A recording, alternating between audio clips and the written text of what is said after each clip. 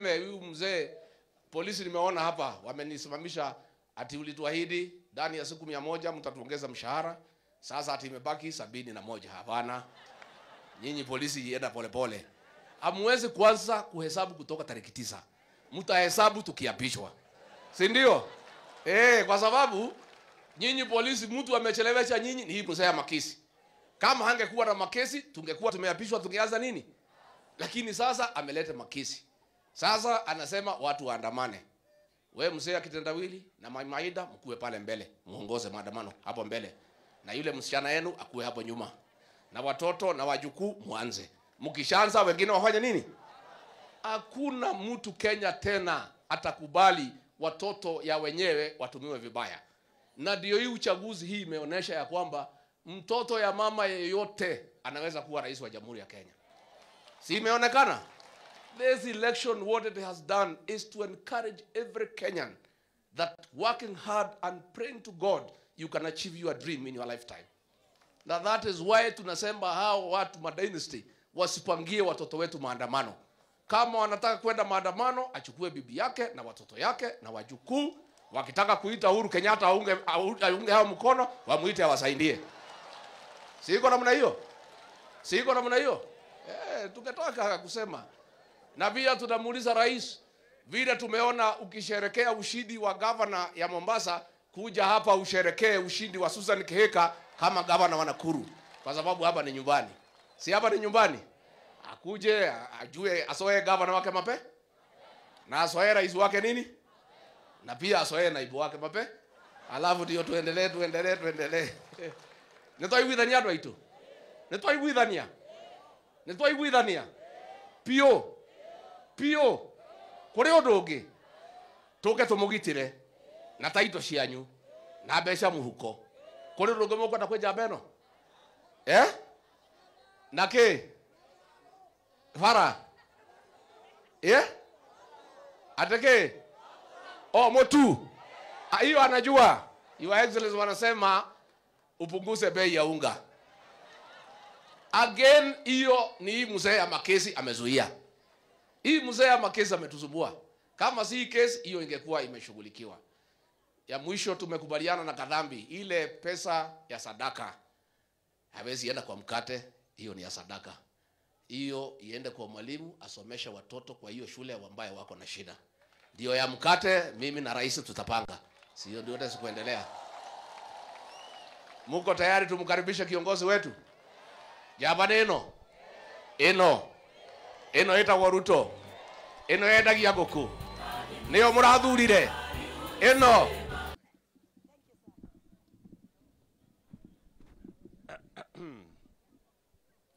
Basi. Asanteni sana.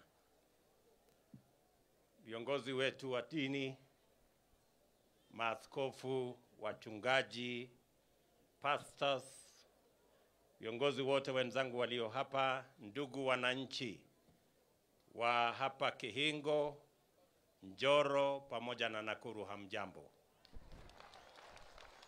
Hamjambo tena. Bwana Yesu asifiwe. Hebu nione kwa mikono. Bwana Yesu asifiwe. Asanteni sana. Kwanza mimi nataka nichukue nafasi hii kwa njia ya kipekee nimshukuru Mungu kwa kutupatia nafasi siku ya leo tufike hapa Nakuru kwa ibada hii ya shukrani. Niwashukuru viongozi wote wa kaunti yetu Nakuru wakiongozwa na gavana wetu Mama Susan Kihika kwa kupanga pamoja na viongozi wa kanisa hapa ili tuwe na ibada hii ya shukrani. Kwa kweli mahali tumetoka tuko na sababu nyingi ya kumshukuru Mungu mahali ametufikisha.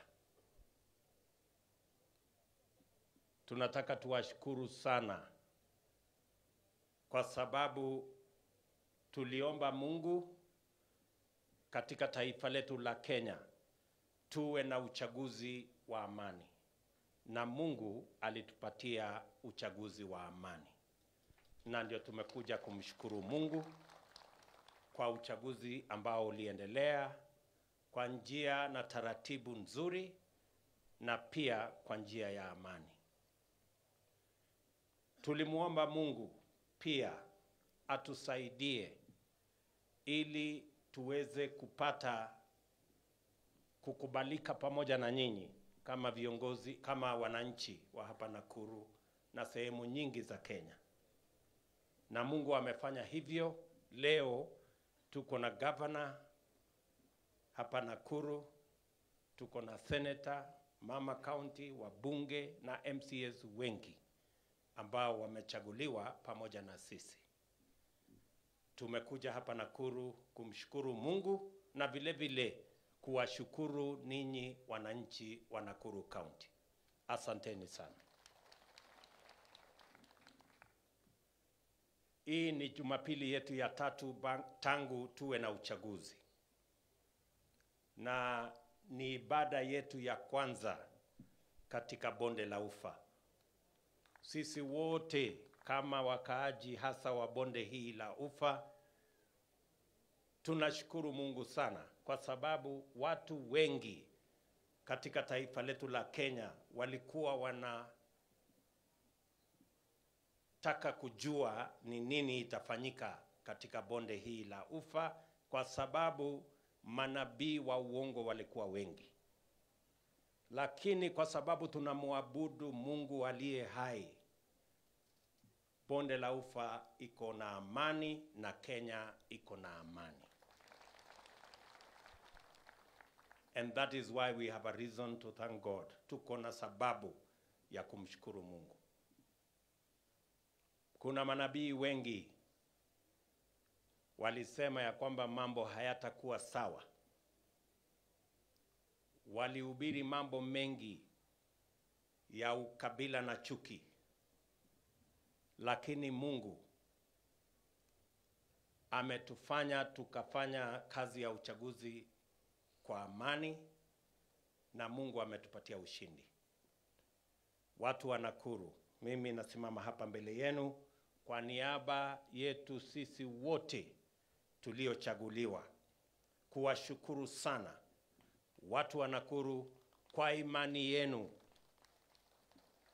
kwa kura zenu na kwa kutupatia nafasi ili tuweze kuongoza katika nyadhifa mbalimbali katika taifa letu la Kenya. Na washukuru zaidi watu wa sehemu hii, hasa Njoro hapa Molo.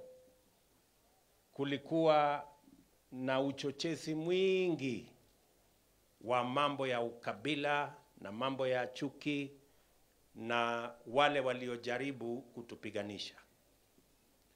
Lakini nyinyi watu wa Nakuru mumedhihirisha mambo ya Mathayo 5:9 inayosema heri wapatanishi kwa sababu wataitwa wana wa Mungu. Mumeweka amani. Nakuru mumeunganika.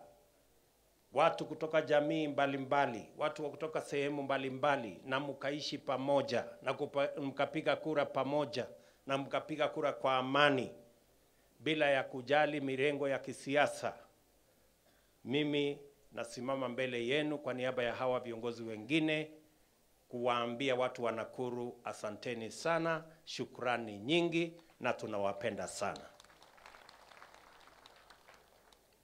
I want to say without fear of any contradiction that Nakuru, you have made Kenya proud. You have voted peacefully across party lines, and you have refused to be drawn into hate and tribalism. You have stood firm and lived together, and we have come here to celebrate you and to thank you and to tell you we will not let you down. We will work for you as those of us who have been elected. Hapa Kihingo ndio mahali inasemekana hapo kwa mlango. Tumekuja kuingia leo hii kutumia hii mlango ya Kihingo hapa Nakuru. Na mimi vile niliwahakikishia kwa niaba ya ndugu zetu hawa ya kwamba nia yetu na mpango yetu ni kupeleka taifa letu mbele. Na tutafanya hivyo tukishirikiana, tukifanya kazi pamoja na tukiweka amani.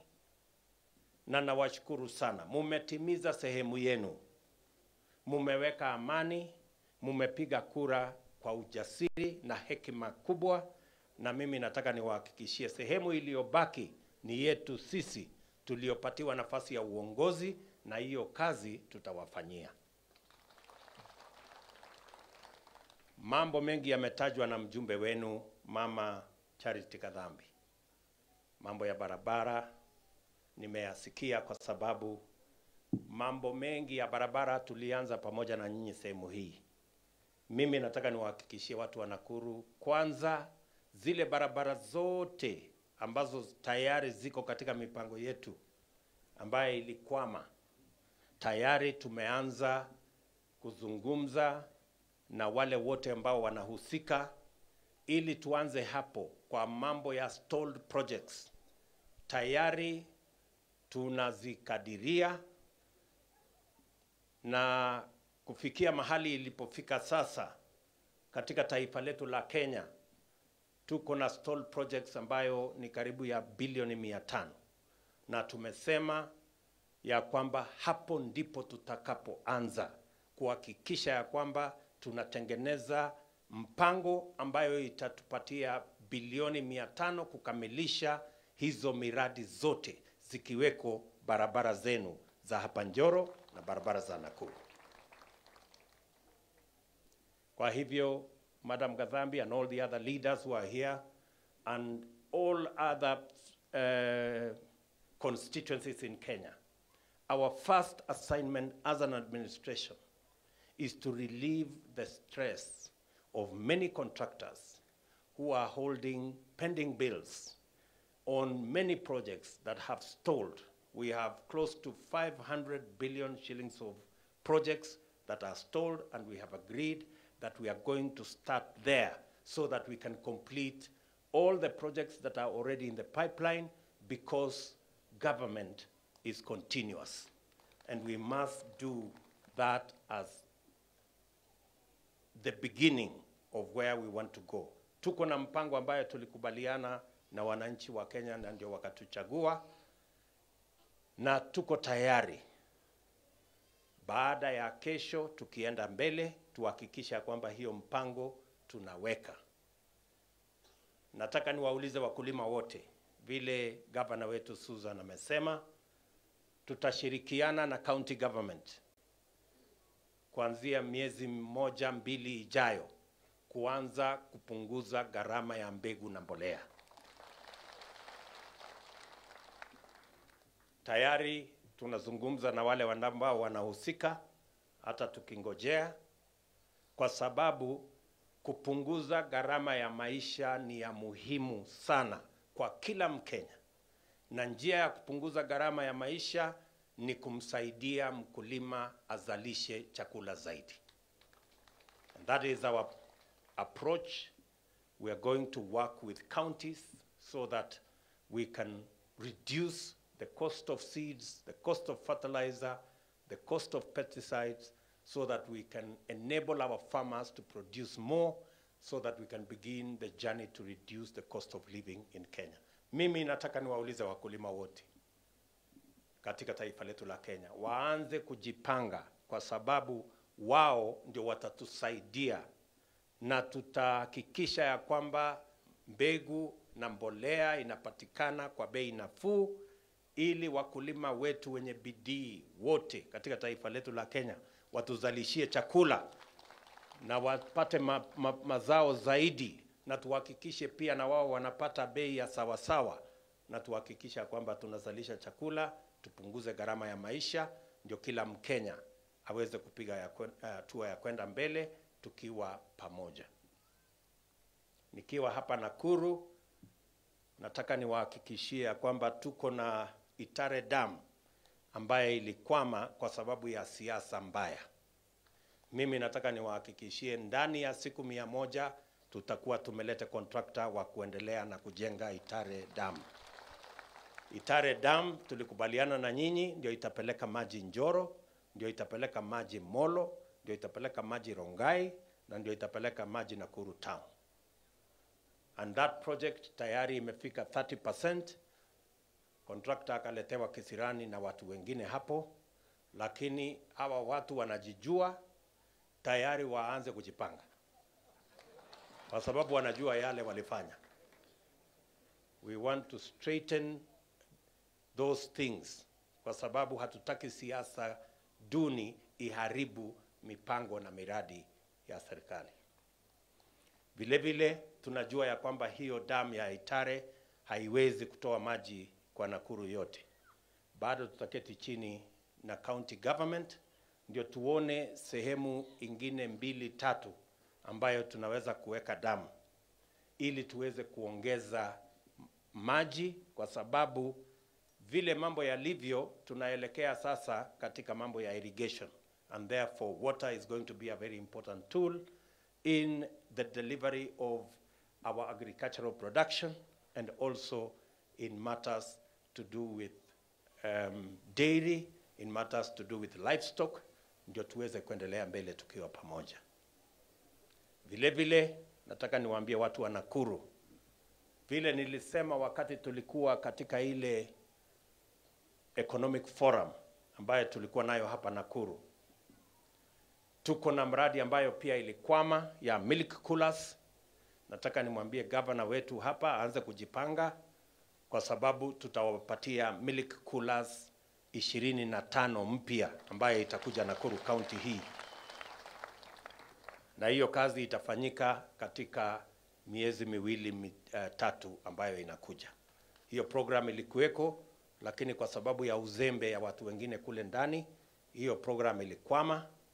Hiyo kazi najua mahali nitaenda kuikwamua. Kuna barua moja tu nitaenda kuandika na hiyo mambo itaisha.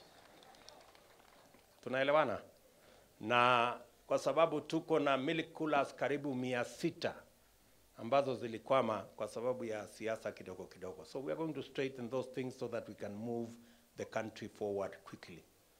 Nataka vile vile niwaambie watu wa Nakuru, yale tulikuwa tunasema wakati wa uchaguzi haikuwa ni mambo ya porojo, ilikuwa ni mambo ya mpango yetu. Hapa Naivasha tulikubaliana ya kwamba tutajenga industrial city. Nataka niseme in my first trip to Nakuru County that we want to make the industrial city in Naivasha a reality.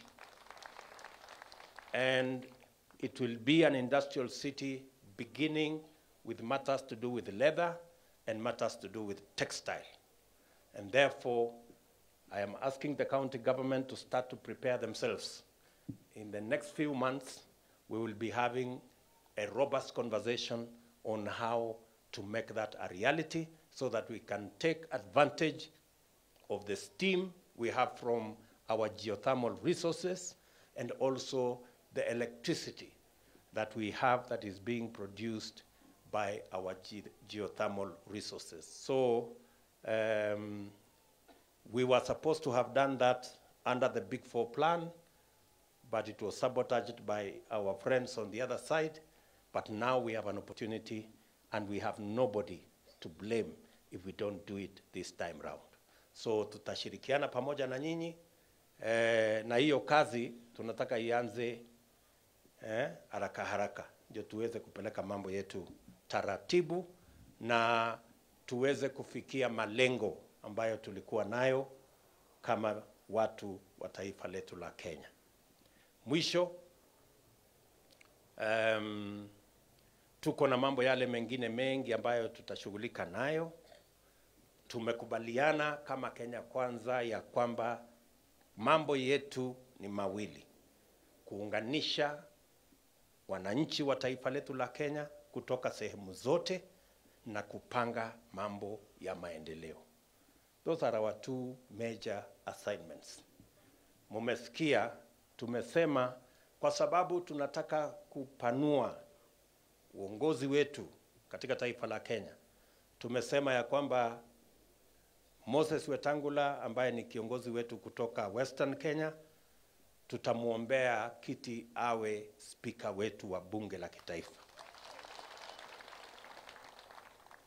Na vile vile tutatafuta kiongozi mmoja, tunaongea na viongozi wa pwani ili pia watu wa pwani watupatie kiongozi mmoja ambaye atakuwa spika wa Senate. Katika ile hali ya kuleta taifa pamoja na kupeleka Kenya mbele, tunataka kila mtu ajue ya kwamba Kenya ni nchi ambayo ni ya Wakenya wote, na serikali ambayo tunatengeneza itakuwa ni serikali ambayo itawafanyia kazi wananchi wote wa taifa la Kenya bila ubaguzi na bila kubagua nani alipiga kura upande gani. We want to move the country together. Mwisho kabisa, nataka niwaulize Wakenya wote kwamba taifa la Kenya ni taifa ambayo inasimamia sheria na katiba.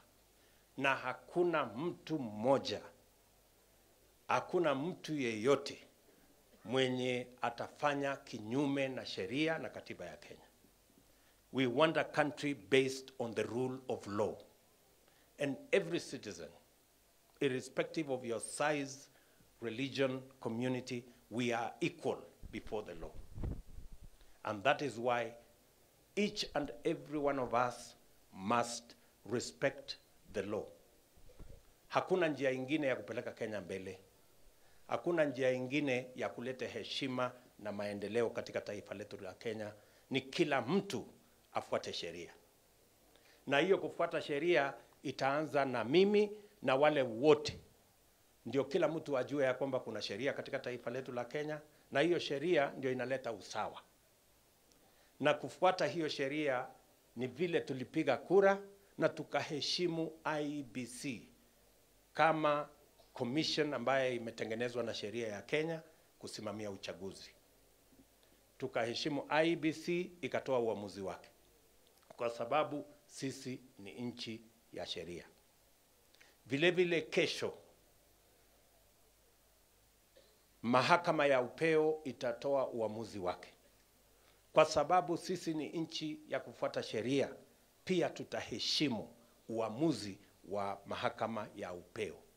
Hivyo ndivyo tutakavyokuwa na nchi ambayo itakuwa ni nchi ya Wakenya wote. Na hakuna Mkenya mkubwa na mdogo. Wakenya wote ni kiwango kimoja chini ya sheria na katiba yetu ya Kenya. And it is very important, even as we begin the journey as a nation, that we agree that Kenya is going to be a country based on the rule of law. That because we respect the law, we respect institutions that are set up by the law. That we will respect IEBC and its decisions because we are law-abiding, and we respect the law because we are a country based on the rule of law. And tomorrow, equally, we will respect the decision of the judiciary because we are a country based on the rule of law and respect for all the institutions. That is the only way we will remain democratic. That's the only way we will remain a constitutional country. And that is the only way the citizens of the Republic of Kenya will be equal. Kwa hivyo nataka niwashukuru sana, na nataka niseme, going into the future, we are all going to make sure that Kenya inakuwa nchi ambayo inaheshimu sheria, na sote, bora unaheshimu sheria, utaenda mbali katika taifa letu la Kenya. Nimesikia mambo ya Egerton University. Sio Egerton University peke yake. Universities zetu zote katika taifa la Kenya wanapata only 52% of the money they require to run their institutions. We have a national crisis in our universities, and we have set out as a government that we are going to address the issue and the crisis that today exists in our institutions of higher learning, especially our universities. Therefore, to the Egerton fraternity, Mama Gadhambi na viongozi wa hapa, tunajua ya kwamba kuna tatizo pale, na ukisoma manifesto yetu ya Kenya Kwanza, utakuta ya kwamba we have identified that as a problem and we have a solution for it. So, nawashukuru sana watu wa Nakuru, viongozi wetu wa dini, asanteni sana kwa kutukaribisha hapa Nakuru na kwa kutuombea. Asanteni sana kwa kutoa sadaka ambayo kawaida ni ya kanisa. Sasa tumesema tutatumia kulipia fees ya watoto wetu hawa ambao hawana ambao wako mapato ya wazazi wao iko chini. So mwalimu, tumekubaliana na Mama Gadhambi ya kwamba mkate na hiyo ingine sisi tutanunua. Ile pesa yote ambayo imepatikana hapo, na nitakuongezea another 500,000 iende ilipe school fees. Iende ilipe school fees ya watoto hawa. Si ndio? Sawa mwalimu? Asanteni sana kwa kutupatia uwanja wenu tuweze kutumia kwa maombi haya. Vile vile viongozi wa kanisa la AIPCA hapa Njoro walikuwa wameniuliza siku ingine maneno. So nataka niwaambie, huyu nitatuma huyu mjumbe wetu huyu Charity. Sunday utaenda huko kanisani, nitakutuma na barua ya hiyo kanisa kwa sababu walikuwa wameniuliza. Na mjue ya kwamba sisi tuko area. Ndio? Tuko area. Mambo ile ingine yote sasa tutakuja kuendelea. Na tutajenga kanisa, mjue hivyo. Sisi ni watu tunamwamini Mungu. So tutakuwa tunawatembelea mara kwa mara hawa viongozi wote. Sisi ni watu ambao tunamtambua Mungu, na hata maneno ya kesho tumewachia Mungu na tumewachia viongozi wetu wa huko mahakamani waamue na Kenya iweze kwenda mbele. Mimi nataka pia niombe kwa heshima kubwa, muombe rais wetu Mheshimiwa Uhuru Kenyatta hata katika nafasi hii ya transition, kwa sababu ndiye atasimamia mambo haya ya transition. Mungu amsaidie, ampatie hekima ndio tuweze kuwa na transition ambaye haina matatizo, transition ambaye itakuwa ya amani, ndio Kenya iweze kwenda mbele vile sisi wote tunavyopenda. Na hata wakati anaenda kuchukua nafasi yake ya kupumzika, pia Mungu aweze kumsaidia ili aweze kuishi maisha mazuri, kwa sababu tuko na desturi kama wa Kenya ya kwamba kila rais ambaye anastaafu kwa heshima, na anastaafu akipatiwa heshima na Wakenya, na hivyo ndivyo itakavyokuwa na rais wetu Uhuru Kenyatta. Wakati ataenda kustaafu, atakuwa na heshima, atakuwa na mahali pake kama kiongozi ambaye alitusaidia katika taifa letu la Kenya kama rais, na ataungana na wale wengine waliomtangulia katika kuwa na mahali pa heshima as the people of Kenya want. That we respect our elders and we respect all our retiring presidents and make sure that they have the dignity, they have the respect that they deserve as national leaders and as people who have helped guide our country to where we are. Asanteni sana na nawatakia baraka ya Mungu. Asanteni. God bless you.